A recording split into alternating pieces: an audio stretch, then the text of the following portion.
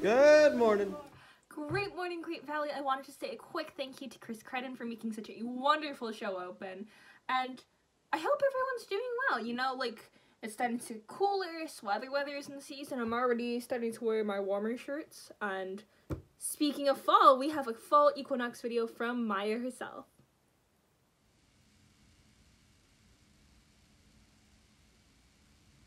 Hey Great Valley, this is Maya back with another video. Did you know that tomorrow's the first day of autumn? That's right, the autumnal equinox is on September 22nd at 9:30 a.m. It's time to start celebrating fall however you want to, picking pumpkins and apples, playing around in leaf piles, or even prematurely stuffing yourself with Halloween candy. We all know that Halloween's the best holiday, right? Anyone out there? Okay, I digress. You're not alone if you've wondered what the equinox really is. Scientifically, the equinox occurs when the sun passes through the celestial equator, which is an extension of the Earth's equator into space. This time of year, the sun crosses the equator from north to south. The reverse happens for the vernal equinox in spring, where the sun crosses from south to north. But there are a lot of different ways people celebrate fall around the world, not just by picking apples.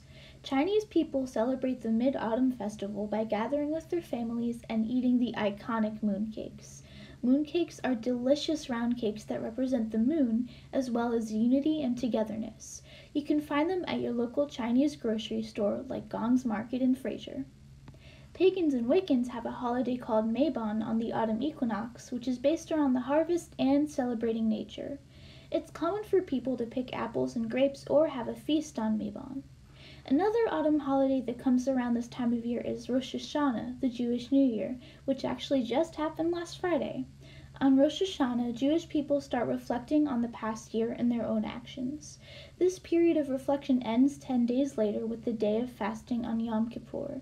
You might also eat apples and honey or challah with raisins on Rosh Hashanah to bring in a sweet new year. There's so much more to the holidays taking place around the beginning of autumn, as well as the science behind the equinox. This video just scratches the surface.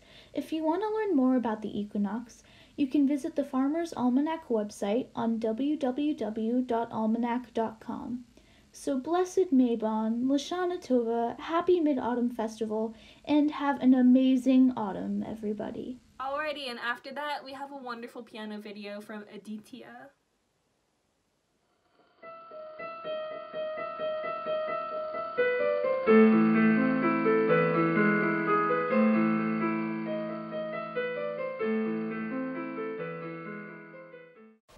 Before we begin to learn about the piano, we should first know what type of piano we have. In this case, we have an 88-key digital piano.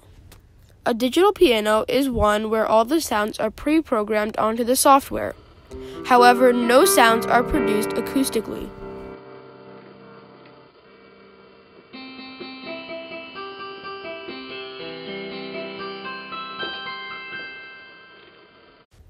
In the case of an 88-key piano, there are 7 full octaves. If we are going from the top down, we have 7 octaves from C to C going all the way to the bottom of the piano. Each octave consists of 8 keys, starting with 1 key and ending with that same key, just the next highest pitched version of it. The white keys on a piano can either be read as C, D, E, F, G, A, or B.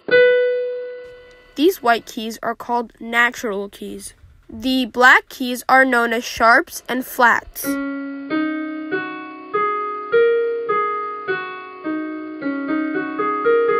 For example, the black key to the right of C is known as C sharp. However, the black key to the right of C can also be known as D flat. So black keys are known as flats when the natural key you are referring to is to the right of the black key. But the black keys are called sharps when the natural key you are referring to is to the left of the black key.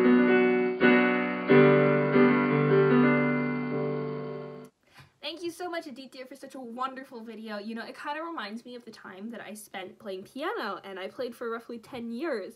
And eventually I quit, but that kind of made me want to pick it back up again. I think I'm going to give that a try. Well, either ways, that is all that we have for your show today, so don't forget, Great Valley, to stay warm, stay cool, and stay connected. Bye!